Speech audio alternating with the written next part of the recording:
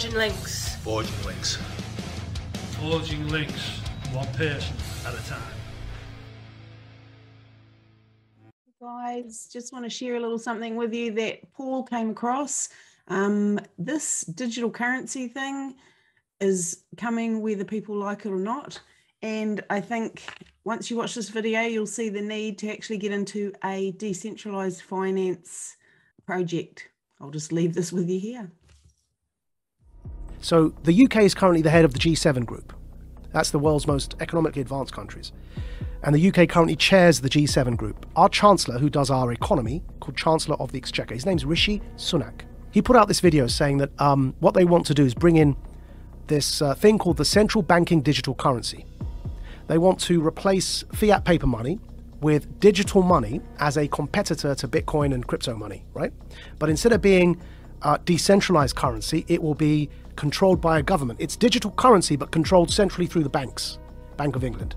So instead of having a bank account with whatever, HSBC or Bank of America, you'll have a bank account directly with, in the American context, with the Fed. In the UK, directly with the Bank of England. You have a personal bank account and you're given digital money in that bank account. These are called central banking digital currencies. The Chancellor of the Exchequer in the UK has already announced their intention to do this as the G7 group. And these, if you look up... this sounds terrifying. If you look up the Telegraph newspaper... Central bank digital currency, is that the one down below? Digital currency should be programmable. See that one there? Yeah? Now what they're doing is they're saying, you know, everyone knows that with inflation at over 5%, it's now 5.4%, right? Our fiat money, the paper money, is increasingly becoming worthless and we're headed towards a big disaster. The Fed wants to raise interest rates. But we're in so much debt that if you raise interest rates, people are going to suffer because everyone, you know, we're living on debt as Western economies. So they realize that this kind of the lifespan of paper money is fast coming to an end because of the 2008 economic crash in particular. So they're bringing in these central banking digital currencies. Why is that word programmable in there? So what they said in that article, and the Chancellor put a video out saying this as well, they've said that this money that you will earn from work, instead of having paper money, you have this digital money. It's programmable so that you can't buy certain foods, or if you do something that your employer doesn't like, it's all in that article. You won't be able to spend your money. In other words, it's not money, they're vouchers. They're like food vouchers. And they can be programmed so that, like the Chinese social credit system, that if you try and use them on a certain thing, it won't work. You say you want to buy a burger and they want you to buy bugs, which is one of the examples used. If you start to try and buy unhealthy meat, it just won't work. You tap your card, you can't buy the thing because you've met your quota that month of burgers. You have to buy something like a vegan meal. So it won't just be money in the sense of the way we have dollars or pounds today. Yeah. It'll be something that's controlled in terms of your ability to distribute it. Which is why I'm calling it a voucher. It's a coupon. But even a coupon, if you have a coupon to buy bread, you can still buy the bread. Yeah. Like, there's but no... you can't buy, see that coupon to buy bread, what you can't do is buy a burger with that coupon. It's for bread. Right. Yeah. Right. Do you feel like you're sounding the alarm for people that don't understand what is going on? So here, I'll put it up for you here, yeah? So there's the video. The group of the world's 7 most advanced economies, the G7, is launching a set of public policy principles for retail central bank digital currencies, CBDCs. Central bank digital currencies could be a digital version of money, a bit like a digital banknote that could be used alongside... Right, so that's the guy who runs our economy in the UK. His name's the Chancellor of the Exchequer. And here is the article. Bank of England tells ministers to intervene on digital currency programming, yeah? And here's a quote from the article. Digital cash could be programmed to ensure it is only spent on essentials or goods which an employer or government deems to be sensible. Holy shit. I'm going to take it one step further for you, Joe, right? So the checkpoint Charlie exists everywhere. They bring in digital banking, central banking digital currencies. You've got a scenario now that you're checking in and out everywhere you go using vouchers that are programmed and you can only spend where you're told you can spend them. There's another word for that, man. That's called the Chinese social credit system.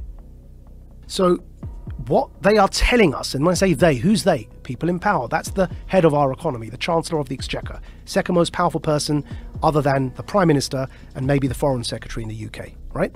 He's telling us, I just played it there for you. He's telling us that's what he, as the UK, the head of the G7, want to bring in for the G7. And if I'm speaking to you the way I'm speaking now, and my employer or government, you heard that in the quote directly, yeah, deems me as saying or doing something inappropriate, suddenly I can't actually pay to come here and speak to you anymore. My digital currency won't even pay for the ticket because it will be known that I'm coming to speak to you. Sorry, your vouchers don't allow you to purchase that ticket to go and speak to Joe. And this is where we get into the kind of censorship that we see in social media that is not, you can't have that kind of censorship with the First Amendment in normal discourse. But you can have that kind of censorship if you've developed a digital platform that distributes information, but it's a private company. Yeah. So think about what money is, where you can spend it on whatever you want, versus this digital currency, which is essentially controlled in a sense. Yeah. Like you have free speech on Twitter, but you really don't. Yeah. Because if you go too far or you talk about something that they don't find appropriate, they'll just ban your account. That could be what we're looking at in terms of what we think of as free speech being social media platforms could be what we think of as your free range ability to buy whatever you want with whatever money that you've earned. So what's going on here, right? What's going on here is with this central banking digital currency, if you get to that situation where you end up with the Chinese social credit system in the West, why would anyone want to do that, right? I believe we're in a moment of the Gutenberg press. Go back to when the printing press was invented. Technology disrupts power structures. It always has. Printing and its invention was a new technology.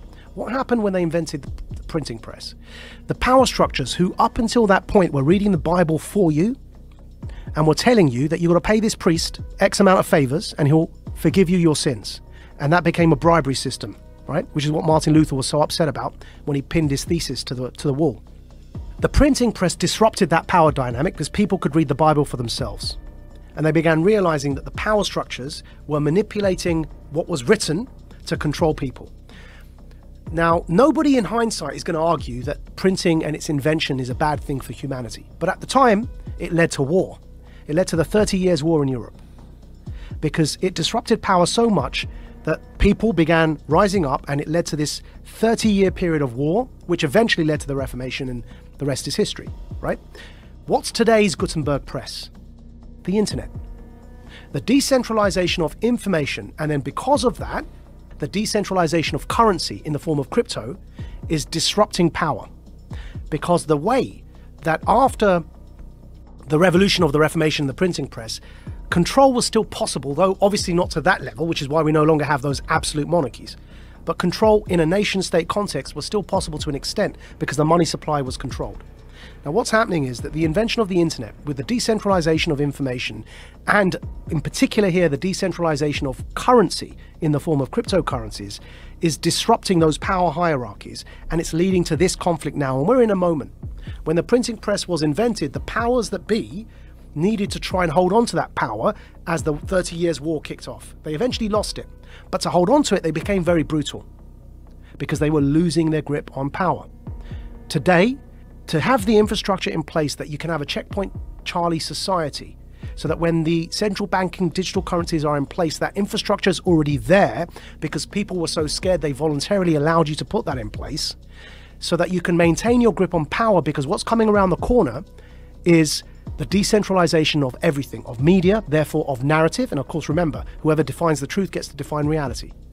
Decentralization of the economy through crypto. You no longer have the power to define the story and control the money supply. So the powers that be, who are losing that power, need to clamp down. They're clamping down on their own children, because we are people who are born of the West. So it's an internal civil war in a hybrid war context over truth and over information. Centralization versus decentralization. It's no longer about left or right, it's about up versus down. It's about power versus those who don't have power. Do you think if there was no cryptocurrency, if there was no Bitcoin or any of the other crypto coins, that they would attempt to do some sort of digital currency? Do you think that this is a response to the understanding that that decentralized digital currency is eventually going to take over, or has gained far more momentum than they ever anticipated? I think so. And also decentralized media, because you can't control the narrative. Right. Now, we will get out of this because ultimately it's a numbers game. And ultimately, in times like this, you end up fighting against your own sons, right? It's those in power fighting their own people. And eventually the people are, by sheer numbers, end up becoming the people in power, right? So in the long run, we may well end up in a decentralized world, which will be much better. But as I say, that to get there, we have to get through this period of those in power attempting to hold on to that power.